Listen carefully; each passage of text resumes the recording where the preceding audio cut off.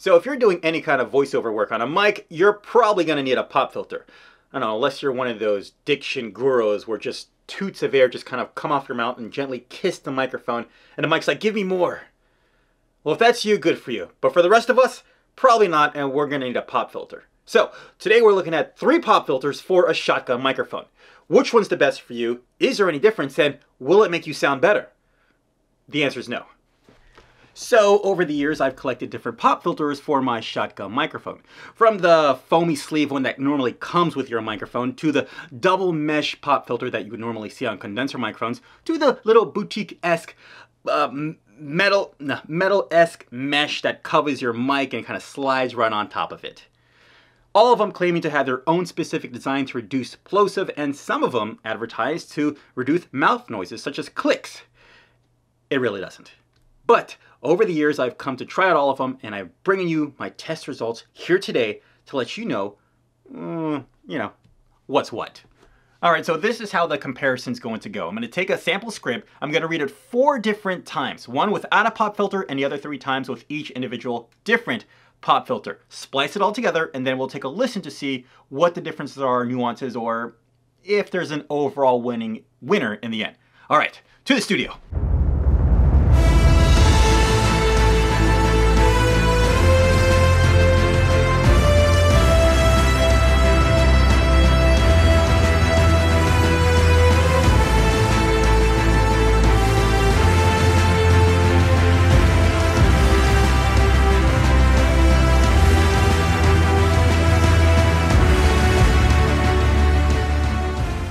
Properly press the purple and black pleated plaid pants you own.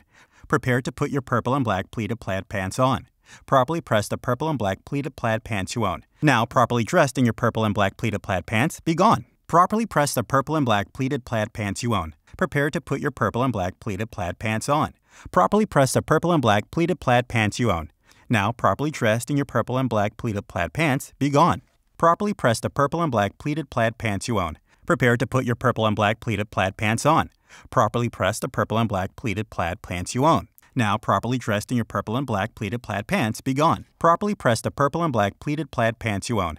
Prepare to put your purple and black pleated plaid pants on. Properly press the purple and black pleated plaid pants you own. Now, properly dressed in your purple and black pleated plaid pants, be gone.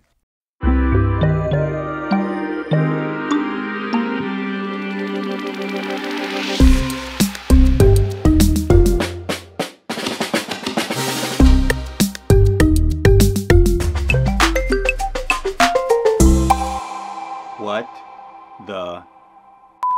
I'm here expecting kind of big, massive results from the comparison of this, and literally they all kind of sound the same to me. I mean, you'd have to like really have like some crazy listening ears for this kind of thing to really notice a difference. All right, but I guess we're talking about plosives, right?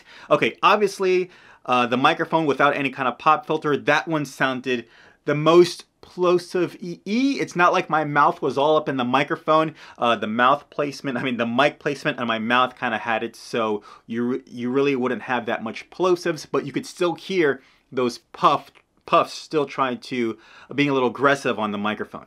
All right, so that was probably like 0. The next one, I would probably say the foamy sleeve.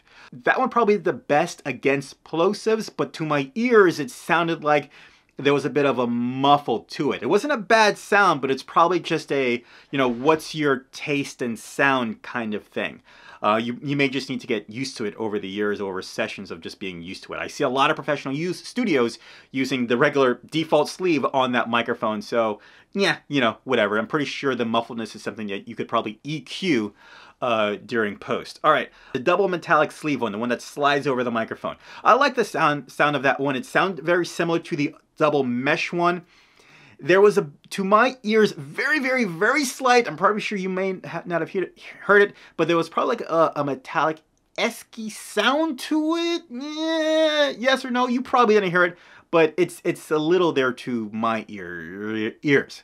That one promoted to actually not have mouth clicks, to help against mouth clicks, but I still heard it, I think.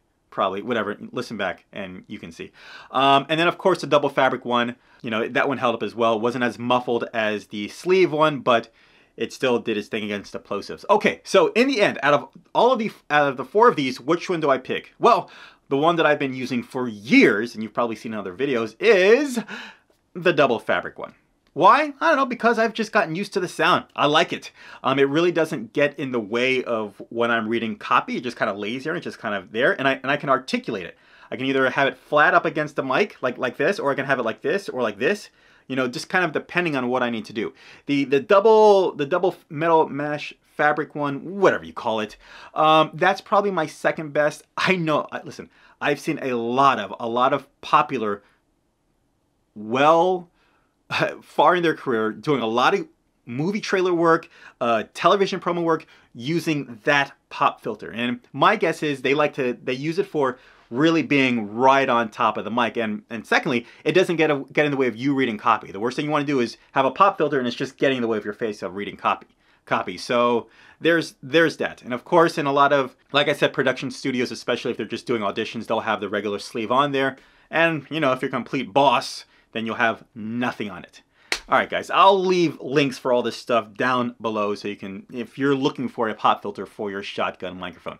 Besides that, that is the shotgun pop filter test here, right here, or right now. Anyways, I'll see you in the next video, guys. Bye.